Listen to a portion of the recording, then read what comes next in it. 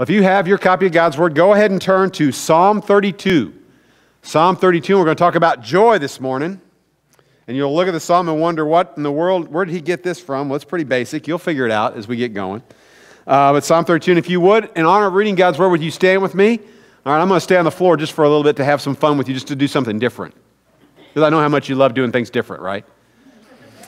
All right, Psalm 32, Psalm of David, which I don't know for me, I don't know how it's for you. They just always seem to, I really love the Psalms of David. They resonate with my spirit so much.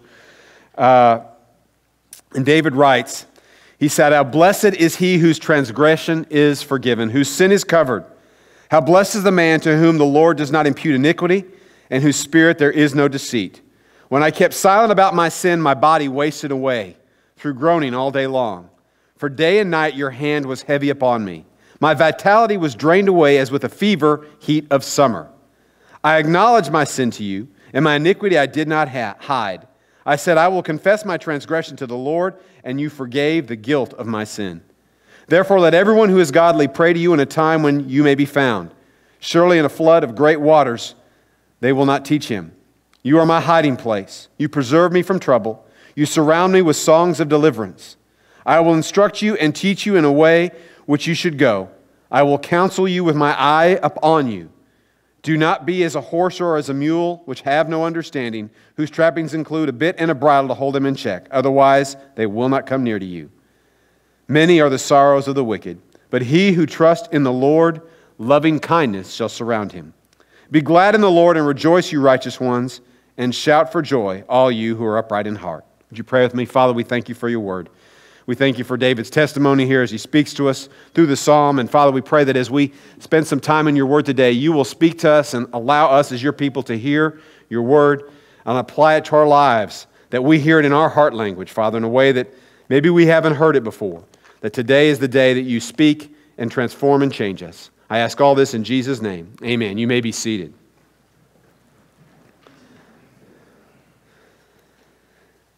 A lot of people in our world are looking for joy. Sometimes we get joy confused with happiness, don't we? I mean, we like being happy. There's nothing wrong with being happy. But happiness comes and goes, doesn't it? You don't believe me? Watch small children, right? Those of you as parents, or you have, it's different when you're the grandparent, I think, because they're on a little better behavior, I think, with the grandparents for a little bit, because they get their way all the time, right? That's a joke, right? You know how that works. But there's just something, one time, a child can be going wonderful, everything's going, and then something happens and their world is destroyed, right? You know what I'm talking about. And what's really interesting is adults, we still do that too, don't we? Different circumstances may cause that for us, and we let that happiness fade. But what we're not talking about this morning, we're not talking about happiness. We're talking about joy and what that means to us, and what David tries to describe as joy, and why we should be joyful, and why, if anyone that is alive on planet Earth, followers of Jesus Christ, should be joyful. Joy should permeate our lives. It should be expressed because of what God has done in us, the work that he's accomplished. And we're going to look at that in this great psalm that David writes in a variety of ways. And I'll just be kind of going back through the psalm again, kind of through the verses and some different things. But he starts it off with verse 1, is how blessed is he whose transgression is forgiven, whose sin is covered.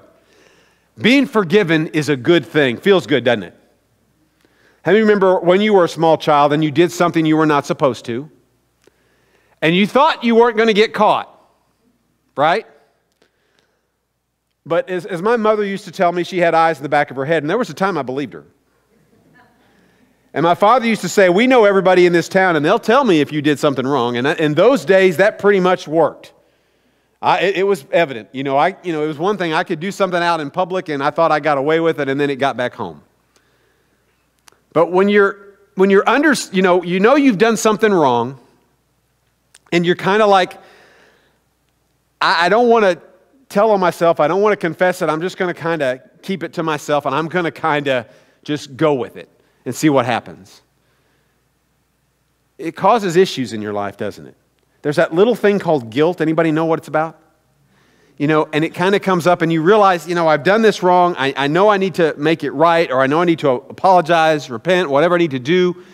But I don't want to do it right now. I don't have time to do that. I don't want to do that because it's not going to be easy.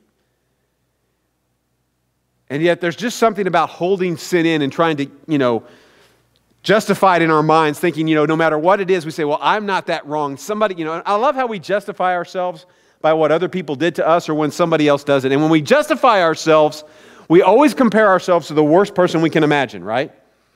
Like, well, I'm not as bad as this person on death row, or I'm not as bad as Adolf Hitler. Okay, that's probably a good, yeah. But you know who God compares us to? Jesus. You can't win there, folks. I'm just going to tell you from personal experience, there is no way that I can compare to Jesus and His righteousness and who He is and all the goodness that He is. When God compares me to Him, I fall woefully short. I can't even describe how far short I fall from Him. It's not, there's such a thing as being in the same ballpark. I'm not even in the same universe. It's not even close. I have greatly fallen from where I should be. And that's distressing. But did you hear where David was going here? When your sin is forgiven, when the consequences of your sin, not just the consequences, but the judgment of your sin is taken away, that's a good feeling. It's kind of like when you're delivered from something you've done as a child and you think, well, I know I shouldn't have done that, and you get a free pass. You deserve, in those days, I don't know if your parents spanked you, mine did. So just, if they didn't, I'm sorry. Yeah. You know where that's going. But as I always say, I never got a whooping I didn't deserve, and there were a lot of times I deserved a whooping I didn't get one. But I'm grateful for the mercy and also the discipline of my parents. I can be more now than I can honestly say at the time I was not very grateful. And yes, I have heard my parents say this is going to hurt me more than it hurts you. And I remember telling my dad, "You're lying to me, Dad. That is not true. This is really going to hurt, and I know it." But when I became a father, I understood what my father was saying. It made a whole lot more sense to me when I had to discipline my children. And I think that that's part of the rub we have with God sometimes. We think that, God just enjoys harming us, and He does not. God desires what is best for us. He desires that we become the men and women of God that He has created us to be. The potential that He sees in us. When the kids were singing up here a while ago, they probably didn't get every note right. And that's okay, isn't it? That's perfectly fine. Because you know what? They weren't singing to us anyway. Did you get that? It wasn't for us. We got to kind of eavesdrop on their opportunity to worship God. And they were singing to Him, and that's beautiful. That's what it's all about. And when you sing in worship, that's who you're singing to. You're not singing to me or the people in front of you or to the worship leader. You're singing to God Almighty, and He's the one who hears you. He's the one who listens to your voice, and He's the one who treasures those words that come from your heart. And I love the heart of David. Although David had his share of flaws, we know, okay, they're documented. David made a lot of mistakes. He did a lot of stupid stuff. I don't know any other way to describe it. And he would agree with me if you're here today. He knows. He made the mistakes. But he also understood the mercy of God and the forgiveness of God. And that's what he's talking about here. Of course, Psalm 32 is probably much earlier than before his issues with Bathsheba, but he's understood forgiveness. And I love this. He loves in verse 2, he says, "How blessed is the man whom the Lord does not impute iniquity, in whose spirit there is no deceit." The purity that God allows to take place in us through the work of Jesus Christ enables us to be people in whom there is no guile.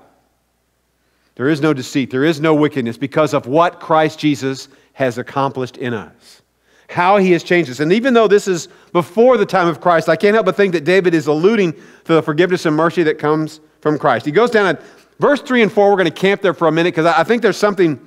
It says, when I keep silent about my sin, when I hold it in, my body wastes away, and my groaning, through my groaning all day long. For day and night your hand is heavy upon me. My vitality was drained away as with a fever in the heat of summer. It's like, when you've got the guilt and you know you're wrong and you don't want to confess, but you know you're wrong. Anybody ever been there? Don't raise your hands.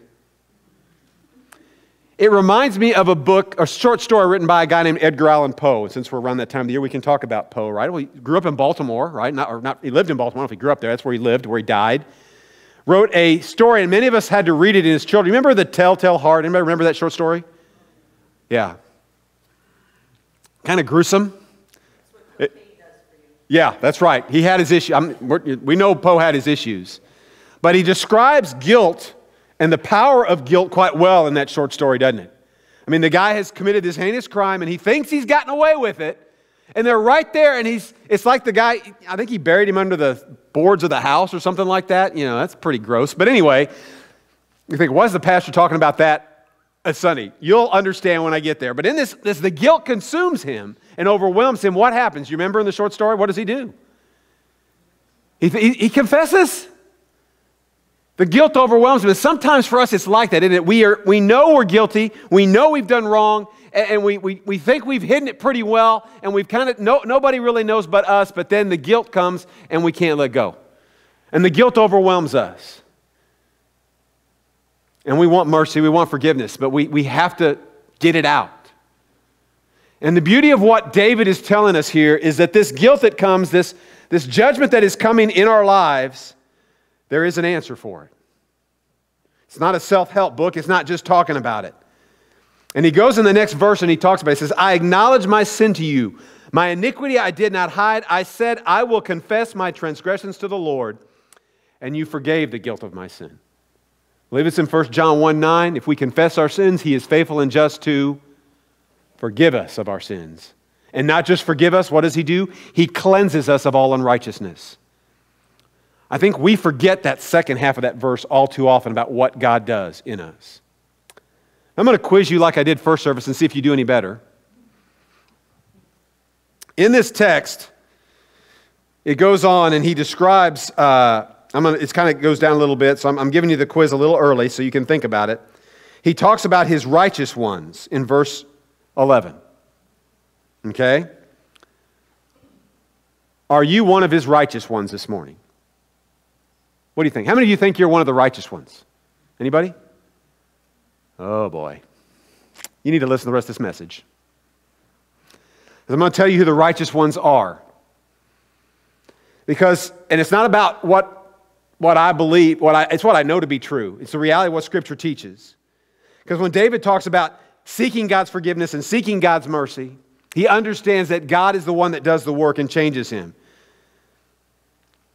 Verse 6 is a clue to this. He says, therefore, let everyone who is godly pray to you in a time when you may be found. Surely, in a flood of great waters, they will not reach him, he says. And then verse 7. You know, every once in a while, when you're reading the Bible, a verse jumps off the page, doesn't it? It either smacks you between the eyes or it grabs your heart. And it holds you there. Because it's a verse that's the beauty of the Word of God, isn't it? You may have read it 1,000 times, but in that moment, it touches you in a way it never has before. That's because it's the Word of God, and if you're a follower of Jesus Christ, the Spirit of God indwells you, and the Spirit of God speaks to you. The Holy Spirit brings that to, and he shows you things you couldn't see before, and suddenly it comes aware. And that's for me, as I read this text again, preparing this message, 7 just jumps out. You are my hiding place. You preserve me from trouble. You surround me with songs of deliverance. And many years ago, a woman named Corrie ten Boom, I believe, was one who wrote the book, The Hiding Place. Many of you may have seen the dramatization of The Hiding Place and know the story about her family that hid Jews from the Nazis in basically almost like a closet room in their house. They had created this room with a false wall, and they would hide them in there when the Nazis would come by. Oh, there's nobody here. And they hid several and saved the lives of several Jewish families as a result of that, and eventually, unfortunately, were caught. But I think of that hiding place and how secure that place seemed to be. But what David's describing here is a different kind of hiding place that in your house, we may call it a panic room or whatever, but it's a hiding place where God is the one hiding you. Where the creator of the universe, the Almighty One, is the one who is your hiding place. He is the one protecting you. He is the one shielding you from the enemy. He is the one who is around you.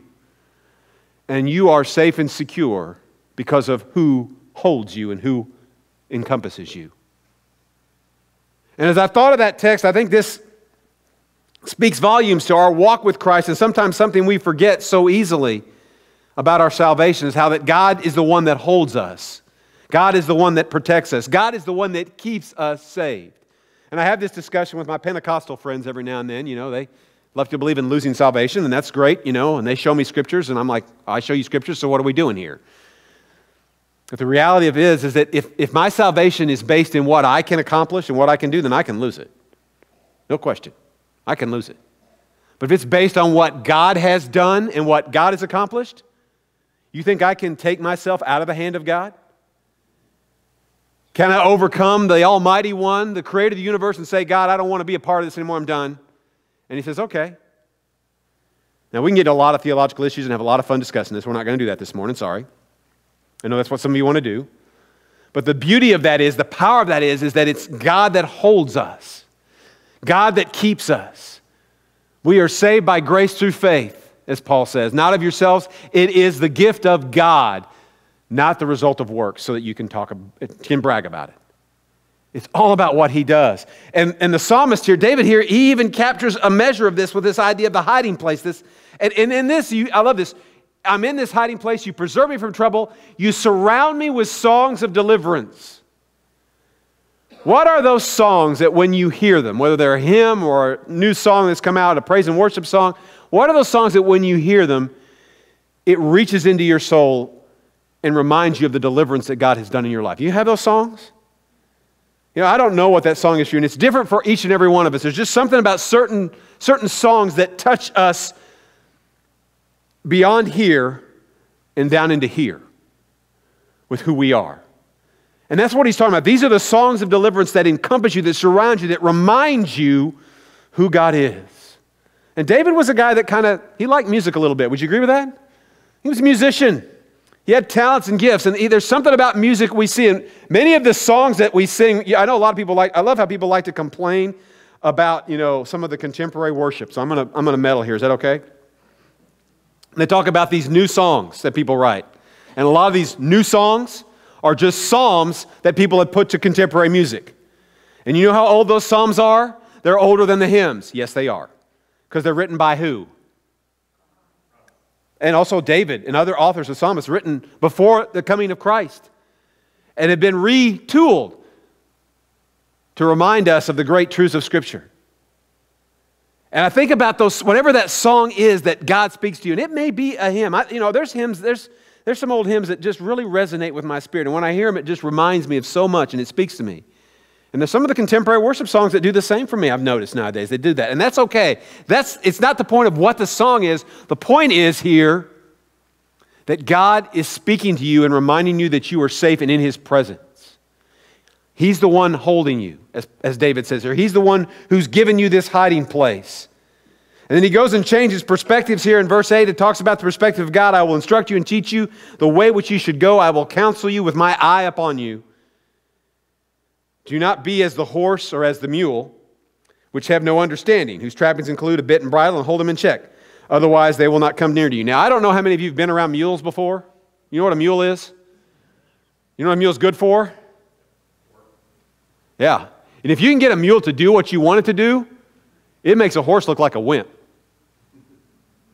But if a mule does not want to do what you want it to do you think it's going to change? There's a reason why we have that expression, stubborn as a mule, right?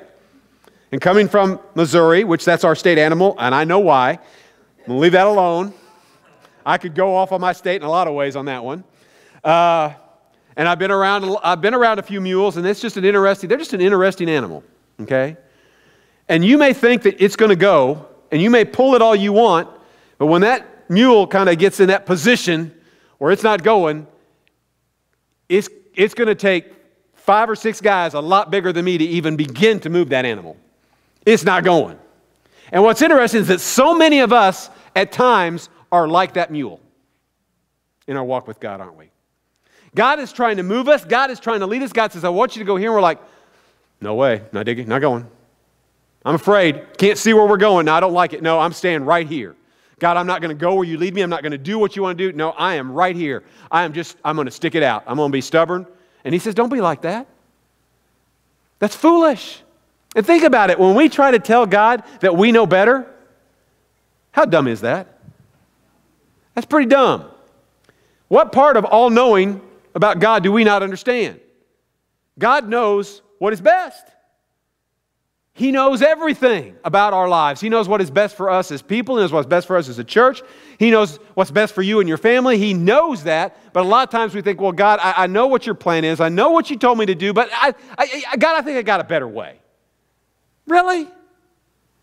And yet we do that. And I can only speak from personal experience because I do that with God. It's funny that the conversations that God and I have together, and He's not patronizing with me, but sometimes he just has to, I know he's laughing. He's got to be. Because sometimes I'm just stupid, okay? And so are you, right? If you rebel against God, that's kind of stupid, isn't it? I mean, think about it. He knows what to do with your life. He knows what's best for you. He sees your life from beginning to end and beyond. He knew you before you were you. And you're going to tell him, God, I think I know a better way. I think I've got a better plan, God. I think I can figure this out better than you can. I mean, it's my life, God. I know. And yet we do that so often. Anyway, I've kind of beat that mule, let's try it that way. It wasn't a horse. To death here. Let's go on in the text here and we're getting near the end. I know that encourages some people because that means lunch is around the corner. All right? And come on. There we go. It's coming. Takes it a while sometimes. But this idea of stubbornness that comes from our spirit, that, with a mule or an animal, you have to move it. With a horse, you have a bridle, right? I can't imagine that's a very comfortable thing for a horse to wear. What do you think? Can you imagine sticking a piece of metal in your mouth? And yet that controls it. And we do that for that purpose. And yet, he says we have to do all these things for animal, but you are not like that. Many are the sorrows of the wicked, but he who trusts in the Lord, loving kindness shall surround him. I want you to think about that. I know a lot of times we look at the Bible and we read it, and we read the Bible like we read a book to get it done. But I really want to spend a little bit of time on the end of verse 10, the second half. He who trusts in the Lord, loving kindness shall surround him. Now, the word that is used there in the Hebrew is hesed, which is the same word that's used for mercy. And it's God's mercy. It's abundant mercy. It's loving kindness. And the idea of that mercy, imagine being surrounded and encompassed by something that the little air that you are in literally drips from it. It's so overwhelming. I mean, it's just everywhere. And that's what he's describing here. The mercy of God has surrounded you. It has encompassed you. You are overwhelmed. You are just completely saturated with God's mercy. Can you think of a better place to be? That God's mercy has just completely engulfed you. You are ever present in God. Wherever you are with God, He has shown you such incredible mercy. He has demonstrated His love to you in such a way that you are forgiven. You are no longer just a person or a member of a church. You're now a child of God. You're a member of God's family. Yes, Jesus is your brother now. That's what happens in the transforming relationship. That's what it takes place when the gospel comes into our life and we repent and give our lives to Christ. We now become a member of God's family, and it is a completely different relationship than any other relationship we've been in. And we are saturated with God's mercy. It surrounds us. And David is describing that before he even knows it. He just knows, I can't wait. Just imagine when you trust in the Lord, you are surrounded by mercy. You're overwhelmed by mercy. Be glad in the Lord and rejoice, you righteous ones. Who are the righteous ones? Are you a righteous one? If you're a follower of Jesus Christ, absolutely, you're a righteous one. And how righteous are you on a scale of 1 to 100? I've told you this before. Hopefully you remember. I'm going to see if you were listening a few months ago when I told you this. How righteous are you on a scale of 1 to 100 if you're a Christian? 100%. Because it is not your righteousness that God sees. It is Christ's righteousness. How righteous is our Lord and Savior Jesus Christ? Duh. That's an easy question. He is completely righteous. He is 100% beyond. He is righteous. He is holy. He is God. That same righteousness envelops you and I as followers of Jesus Christ. It literally clothes us, as described by Paul, as he describes in another text. I don't know what that does for you, but that kind of overwhelms me a little bit. To think that when I stand in the presence of God in judgment, that God is not going to see Mike, God is going to see Jesus. Hallelujah. I don't know what you've done, but I know what I've done. I know how far I have strayed from God. I know the things in the rebellion that I have done. I know what I deserve. I'm well aware of that, but I'm also even more aware of what God has done for me, and I am so grateful that He has chosen to show me mercy. He has chosen to allow Christ to stand in my place, not just at the cross, but at judgment. And there is a judgment of saints, and sinners. It's in the Scriptures. There will be a day of judgment. There will we stand before the judge. And there'll be a lot of people that stand before Him in judgment, and they'll try and stand in their own strength. And that's not good. That will not work. Because the standard isn't somebody else. The standard is Jesus, and there's no way I can live up to that standard. Lest that standard is now, I love the word used, I think it's in the King James, imputed unto me. God puts His righteousness, the Son's righteousness, on me. And I literally wear it almost like a cloak. Does that not excite anybody else? Does that not bring us joy to know that no matter what happens in this life, because of what Christ has done in us, we will be able to stand before God in the security of knowing that we are God's child, not because of what we have or haven't done, but because what of Christ has done for us. It's because of Jesus. That should bring us joy. But for a lot of us in the Church of Jesus Christ, there's not a lot of joy, is there? Had an evangelist used to work with in my last church I served in. He was a great guy. I'd known him for years before that. And he used to say this a lot when he'd get folks up there, and he'd say, "Are you happy in the Lord? You sense God's joy in your life?" And people what do they? Yeah. Right? That's what we do. Yeah. He said, "Well, notify your face, please." And that's not original with him, but I mean, that's a reality. People can't tell, can they? They don't know. We don't exude that. I think if we have been delivered from the consequences of sin, which is not just physical death, it is eternal death and separation from God. We have been delivered and set free from that. We are now righteous ones in the eyes of God. We ought to shout for all joy. We ought to be excited about that. We should celebrate that. We should understand, hey, I'm a child of the King. Now, I'm not telling you to walk around and strut and show off. That's not what I'm saying. But understand who you are in Christ Jesus. What has He done in your life? If you're His child. He has made you His child. Your eternity is set because of what Christ has done. Always comes back to that. If I really were honest to how about little my salvation has to do with me, it's kind of scary. But it's kind of way, it's kind of good, because if there was a lot to do with me, I'd find a way to mess it up. How about you? I'm good at messing things up. I'm good at creating a mess. I'm good at taking something good and making it something that it's not supposed to be. We're all good at that. But it's not dependent upon our goodness. It's dependent upon the goodness and power and grace of the Almighty God. And that should bring us true joy. The security of knowing that as followers of Jesus Christ, we are in the hands of the Almighty. And because of His mercy, as He says, no one will snatch them out of my hand. They are mine. Think you can win? You think Satan's going to win an arm wrestling match with God and going to take us away? Is that what you think is going to happen? Really? Think there's much of a chance of that happening? You know how much chance of that is happening? There's a better chance, a much better chance, an infinitely better chance that I'm going to get a call from the Kansas City Chiefs today and come be their quarterback. That's a better chance that would happen, that Satan has any prayer against God. And you know how realistic that chance is? And I say Chiefs, but those of you that know me know I'm a fan of the Chiefs. I grew up in that part of the country. But you know how realistic, I couldn't even make my high school team, and my high school team stunk. So anyway, I'm just telling you, there's pretty much a below zero chance that that's going to happen today. That's not going to happen. Not getting a call from the coach. And there's no way on earth or in the universe that Satan is going to wrestle you or me from the hand of Almighty God who loves us. We are His. He has purchased us. We are bought with the blood, the precious, amazing blood of our Savior, Jesus Christ. And David is seen into the future in this as he approaches. I mean, he's seen these things. He's experiencing God's mercy in his own life, but he doesn't even realize what's coming.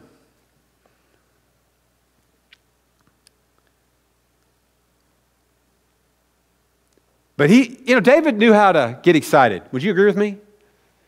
He knew how to praise God. He knew how to go there. I wonder what it's going to be like in heaven when he's leading worship. So that's what he's doing. I mean, he's a worship leader. I mean, he played that whatever, lyre, harp thing, whatever it is. I don't know. It's some kind of goofy stringed instrument. But I mean, they probably have an electric one up there now. I don't know what he'll have. It'd be pretty cool. And they'll probably have a whole praise band behind him. I mean, I have no idea who'll be in that one. You have to sign up years in advance. I mean, there's going to be some time. It's going to be great. And he's going to, and all it's all about praising his God, because that's what his life was about. And that's what our life should be about. Everything we do in this life is about praising the one who saved us. And just saying thank you. Thank you for saving me, Lord. What can I do to honor you with my life? See, we don't serve God out of guilt. We don't serve God to earn his favor or to earn our salvation. That doesn't work that way. That doesn't work in the economy of God. It is impossible. We serve God to express our gratitude and joy for what he has done in our lives. It's a thank offering to him. Thank you, God, for what you've done. So as you have opportunities to serve him, that's what you're doing. You're thanking God and expressing the joy that he has placed in you to others and demonstrating for them what God has done and celebrating that. And isn't that what our lives as followers of Christ should be about? Celebrating who Jesus is and what he's accomplished. Shout for all joy, all of you who are upright in heart.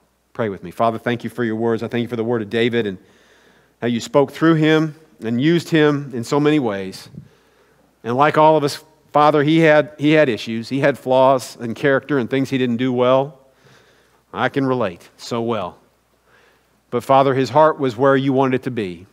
And he understood it was all about what you had done and what you had accomplished in his life. And I pray, Father, if there is one here today that has not come to experience that life-altering and life-transforming relationship that comes through knowing Jesus Christ, I pray that today would be the day that they let go of the excuses, step across that line of faith and say, God, I want to do what you want to do with my life. If there's another one, if some of us here today, Father, and we just know that today's the day we need to say, Father, I am tired of trying to do it all myself. I'm tired of robbing myself of joy and trying to earn my way to heaven or earn whatever it is, earn favor from you, Father, to understand you have accomplished everything for me. And to rest in that.